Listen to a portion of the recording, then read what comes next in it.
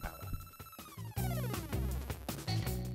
We are going to see how electricity can be generated from water in 3 different ways. Watch the animations and then answer the questions. First, tidal. A dam or barrage is built across a river estuary, trapping water within the estuary. Water can only flow in or out of the estuary through the turbines in the dam. When the tide comes in, it flows through the dam and turns the turbines. These turn the generators and electricity is produced.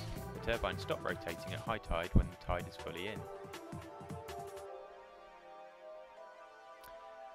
As the tide goes out, water is trapped in the estuary behind the barrage. Water can only flow out of the estuary through the turbines, making them and the generators turn.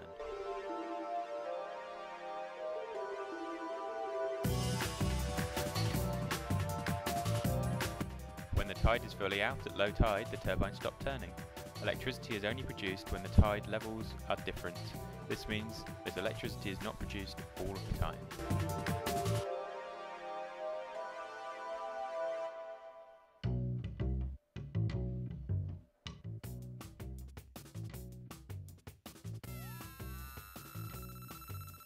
Next, wave power.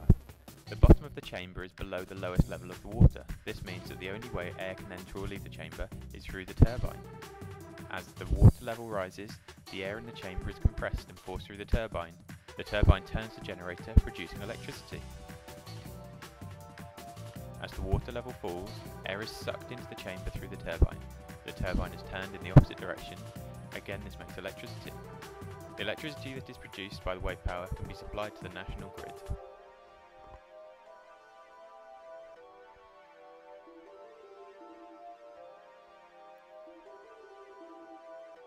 Lastly, hydroelectric. A dam is built to trap lots of water, creating a large reservoir. The dam may be built on a large river or a valley, which becomes flooded. The dam wall is much thicker at the bottom than at the top because the pressure of the water increases with depth. The water intake is near the bottom of the dam. The gates open and gravity causes the water to flow through the dam to the turbine. The gravitational potential energy of the stored water is converted to kinetic energy as it falls. The falling water hits and turns the turbine, which is connected to a generator.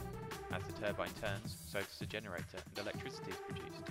Power lines from the generator carry the electricity to where it is needed. The water used to turn the turbine is carried out of the dam.